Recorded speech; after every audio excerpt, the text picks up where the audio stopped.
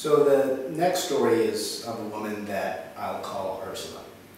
Ursula was from a really large family, and she was one of the younger siblings in a really large family. And so because of her position in the family and because of cultural norms and traditions, she found herself in her 20s taking care of her ailing parents. And unfortunately, that was without a lot of support. Coming from a large family, she longed to have a large family of her own, and she certainly felt pressures from her aging parents to start that process. And so she got married, and she got pregnant, and she miscarried, and she got pregnant, and she miscarried, and this cycle happened for some time. She went to experts, and she was very frustrated. She couldn't figure out exactly what was causing this. At a certain breaking point, she decided to withdraw from her role as full-time caregiver for her parents.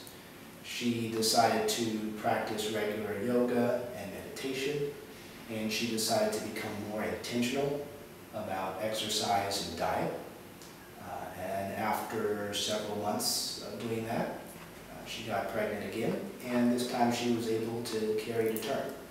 So can I say that her diagnosis is absolutely positively 100% stress-induced gynecologic issue? I don't know that anyone can say that positively, but when she reduced her stress and got back on a more healthy lifestyle pattern, she was successful with her goal of starting her own family.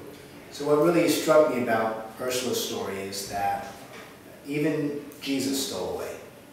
And so if the Christ needed time to be able to pray and meditate and recuperate, why shouldn't we?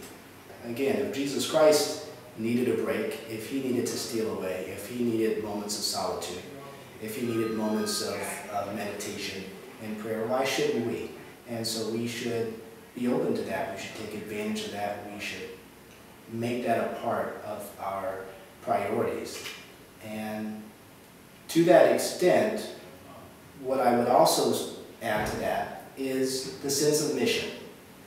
And I think it's important that when I approach stress in my own life and when I'm consulting with individuals, I try to start from a point of priority, that we should all have a mission in life. We should write down the salient points of that mission. We should develop priorities from that sense of mission, and we should triage those priorities in terms of tasks based on their importance and based on their urgency. There are some important and urgent tasks that must be done now, and there are some unimportant and non-urgent tasks which maybe we shouldn't even do at all.